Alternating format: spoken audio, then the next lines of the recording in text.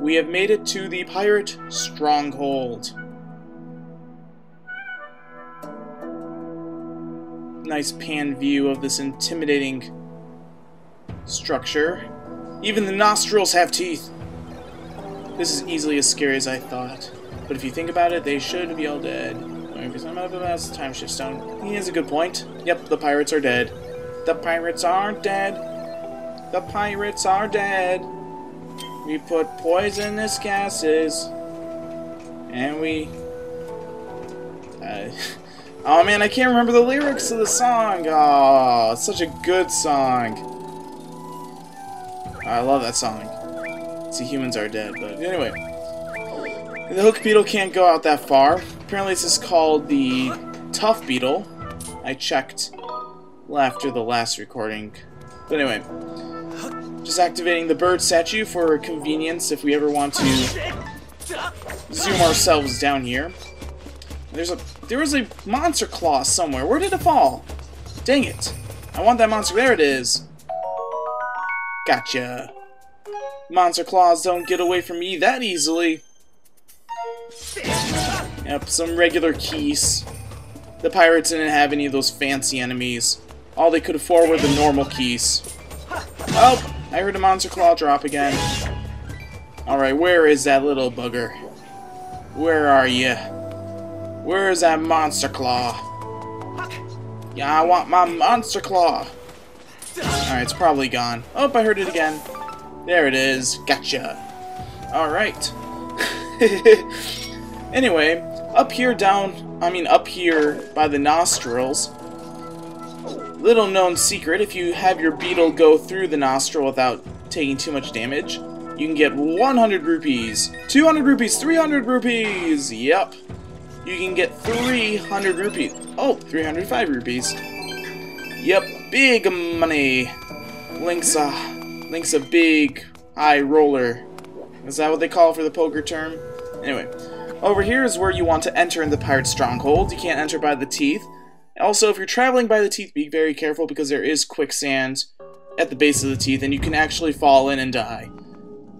It's not like I know from experience. Master, please take a look. I'm looking. This device looks like it is meant to hold the time shift stone, but there's no one currently installed. There's a 95% chance that it is the same type of device as the one we encounter in Linear Remind. Signs indicate that the time shift stones we're using in this facility is a kind of power source. Alright, thank you for the help. So we're going to be dealing with some more time shift mechanics, and we're going to be experiencing some amazing Nintendo Zelda puzzle dungeon puzzles. Yup. Wouldn't be Zelda without amazing... Hey, Larry and Bob! It's Larry and Bob. Oh, no synchronized attack this time? I guess Bob doesn't really want to... Oh, there he goes. Bob's going to town. And so is Larry. Alright, Bob and Larry.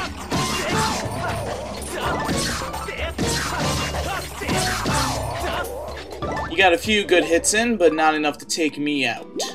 Bye, Bob. Bye, Larry. Alright.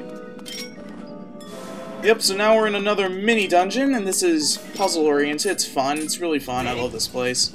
I mean, just imagine if you're a pirate in this area. Imagine all the work you have to do in order to get through here. Hey, Jim!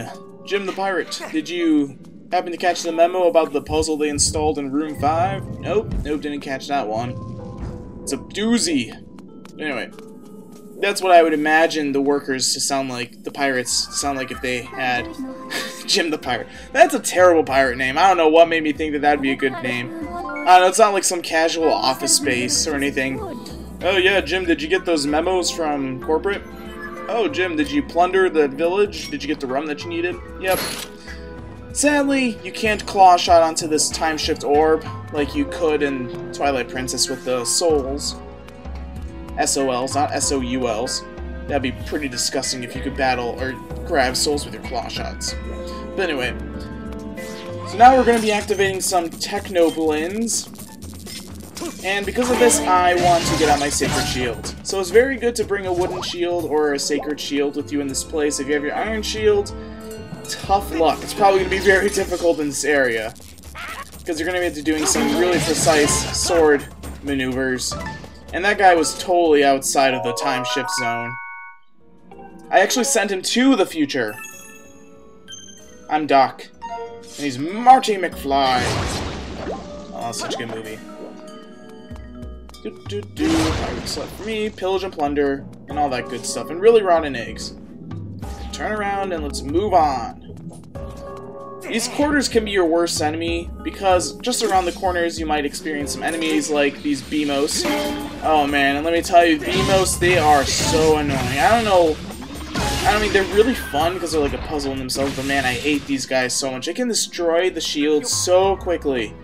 I mean, I was practicing this little dungeon before recording, and man, my shield was destroyed, so I had to restart. Anyway, in order to grab this chest, you cannot bring the orb with you. So you have to set around at like a certain distance, or else the electric field will be established and you can't get through because of the fence. And I'll just quickly show you like how that works. Yep, see, you can't do that. You have to walk away, and there it goes away. But anyway, for all that hard work and figuring out that puzzle, you get some good money. And down here we have some ancient flowers. You actually want to collect as many of these as you can, because we're going to be using these to upgrade a few items very soon. Not very soon, but I mean soon enough. In order to get across to the other side of the room, you're going to have to carry the orb with you and jump carefully across these platforms. Make sure you align yourself, or else you'll fall off and you have to restart from the very beginning of the room again. And there you go. Oh, I saw an ancient flower. Where are you? There you go. Well, I have to start all over again, but anyway, this is how you start over. It's not really like, not a problem to start over. And I get to start over again. Because starting over once wasn't fun enough, starting over twice is just the right amount. Yeah. Alright, align myself. There we go. Link aligns himself. That was weird. He like sometimes aligns himself. He auto-aligns himself sometimes. Yeah, I mean, okay. I don't know if I'm just seeing things, or if I don't know, if I'm just making something big deal as it is. Alright, for this room, this is a little bit interesting. You want to leave the time shift orb here, because you cannot bring it past this little area because of the electric gates. And just to prove to you why you can't bring the orb with you, so it's probably better to show you than to actually tell you, leave it directly at the gate. Make sure you leave it directly at the gate, because once you get there, you can pull on this lever. You can just run up to it. I don't want to use that. I just want to use the whip because I love using the whip.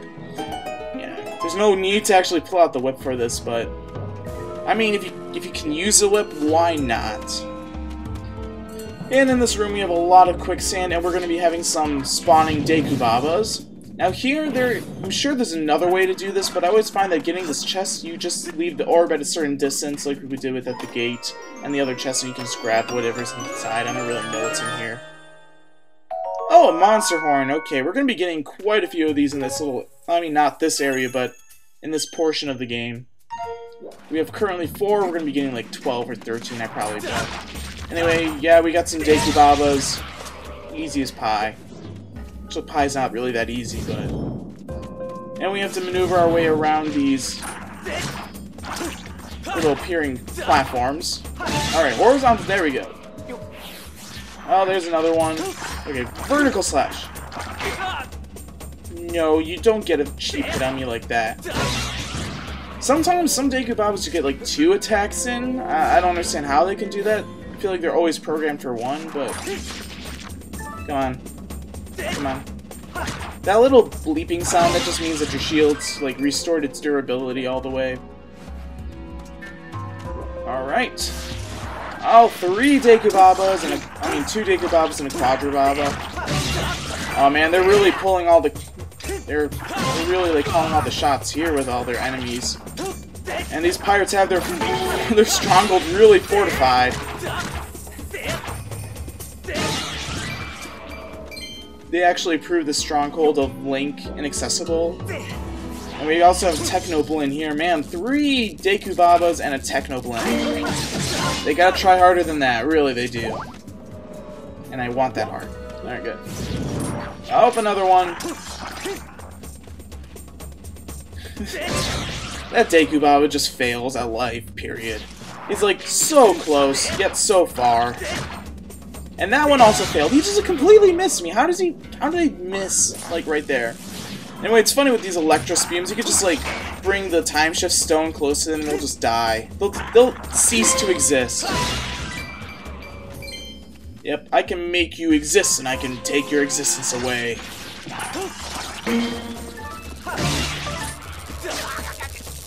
We got a jelly blob, I bet. Yep.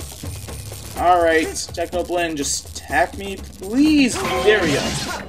Now you did. Alright. Electro Spume, and now you die too. Another Electro Spume, you die as well. There's no hiding from me! Master of Death. You know, Link should just be the Grim Reaper. He's pretty good at killing. I don't know. But they're enemies, so I guess you can justify. I guess. Anyway, here this is a little bit of a more of a complicated puzzle. We have another one of those electric gate proximity time shift stone puzzles. So just take it close as possible to the door without actually activating the electric field. And I just briefly ran over the stone and they have to show me this. Yep, I'm not even standing on the switch anymore and it's like, oh, gotta do that. But anyway, we have to put this block on the switch. Yes, one of the very few block switch puzzles in the entire game, and here it is. And for putting the switch, we have the gate closed on us. That's why if you bring the time shift stone close enough, you don't have to worry about falling into the quicksand. Just grab the time shift stone and let's make our move. Let's move on. Is there a BMOS in here? Nope, there is no BMOS. There are some BMOS in the next room, so be very careful here. There it is. Alright. Alright, I like to pull out my shield and sword, and oh, there's one right there. Alright, buddy. Come on. I could have just gone up and attacked him, but I like to daze him.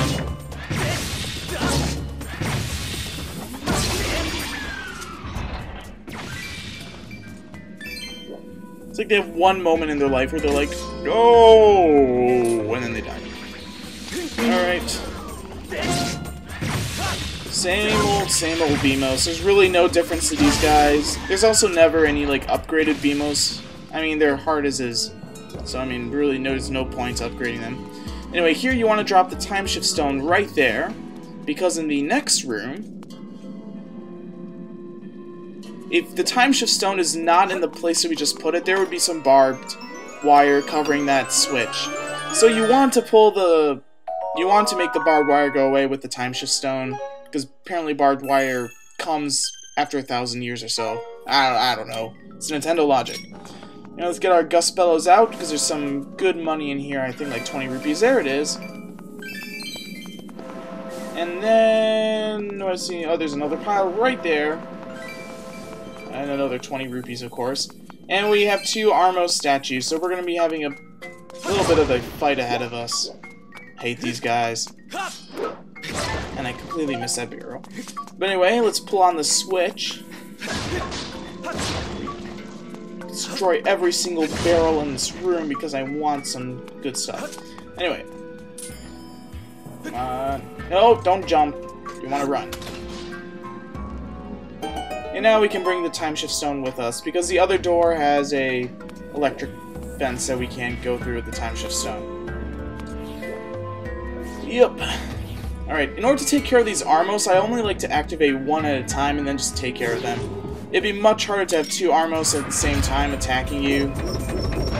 I mean, if that's a strategy you want to go with. I personally like that strategy. And make sure you circle around in the time shift area, or else the Armos will deactivate, and that will be a bit of a problem. And how did I miss that again? Alright, take 2. No, he always turns around. Right as I want to attack him, he always turns around. It's like he knows I'm going to go for his weak spot. Maybe these guys got a little bit smarter. I don't know. Maybe that's why they put these Armos here and the others in the... Never mind. Anyway, I'm not making any sense. Can I attack him? Oh, come on! Sword didn't read that. I could have destroyed him in that. Alright. Oh, he's on the other side. I'm not going to do this. Nope, couldn't do it. Oh, that was a nice dodge. Okay, there we go. Plus, there we go. And of course, we're destroying 2 Armos. We deactivate the gate. I mean, that makes sense, right? I don't know. Do we get anything up here if we move the time shift stone? I never checked. Zip me down there. Nope. Nada. They're just blocks there for being blocks. I don't get why they did that. I don't know. They have to fill the world somehow. And now we've placed the time shift stone in the pedestal that we initially saw when we entered in. And for doing so, I don't know what this creature's called. I have no idea what this is. It's probably some sort of Zelda enemy, maybe like a shark. I don't know. The mouth is open. And look, there's some pieces of the old ship.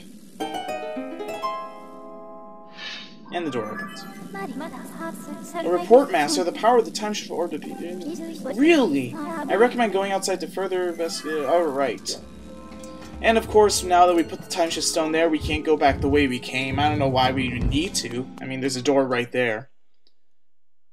So, for activating the time shift stone, all we get out of this... Really, all we actually get out of this is the ability to investigate the mast.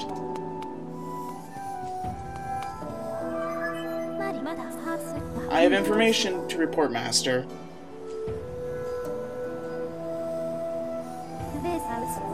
There's a 60% probability that these masts and these sails are from the ship that protects Neighbor's flame.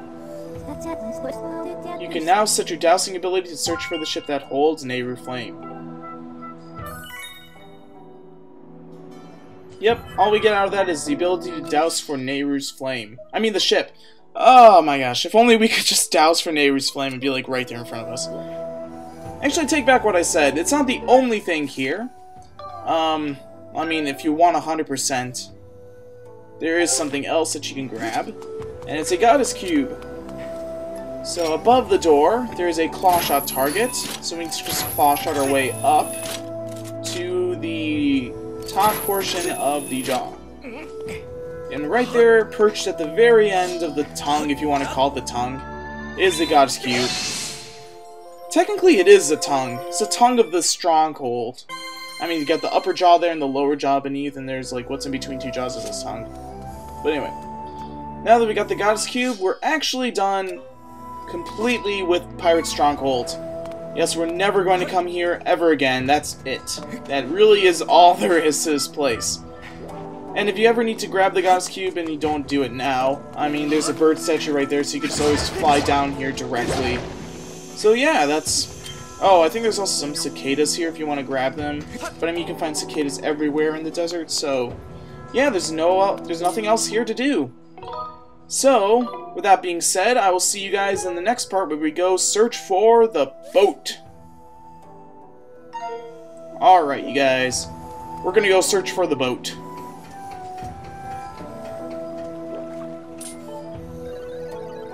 So my ship wasn't here either. Yeah, there was only the mast and everything like that. You found a clue? You know the place, some kind of thing called dowsing. This time we'll definitely find my ship. Yep, if you can't remember from a couple... I mean, from the last time I was recording, I don't know. He said his ship is invisible, so now with the dowsing ability we can actually find where the ship is. Yes, we've searched around this entire sea for the ship, and now we're only going to be searching it with our sword. All that work just to get a dowsing ability. But I mean, it was fun work. So I guess if you're having fun on the job, there's really nothing to complain about. And I was having fun. So the ship is all the way over there. This can be a little bit difficult, and, or I mean, not difficult, but tedious, and it can be very easy. I find that sometimes it's like a hit or miss on if it's tedious or if it's easy. I was just about to say teasy. But, yeah, that's really good commentary right there. Just getting to the ship from this direction, it's kind of difficult because you have to maneuver around all these rocks and seeing all these exploding barrels. So if there's any exploding barrel in your way, just destroy it. I want to destroy this one because I don't want to move around all these rocks. Rocks, I got a rock. And I wonder if you can run over these. Oh, yeah, you can run over, right? You can run right over them, they die. And we're getting close to where the ship is. It's right over there. So I find that the key to finding the ship is that to not get too close to it. So keep your dowsing ability on, and once it starts beeping more frequently and you're getting close to it, then you want to pull out your cannon and attack it directly. Because once you attack it with the cannon, apparently the invisibility cloak is disabled, apparently. Alright, so you're getting really close, and you will notice that your little target thing, like if you aim it around, I missed the ship, because the ship moves around if you get too close.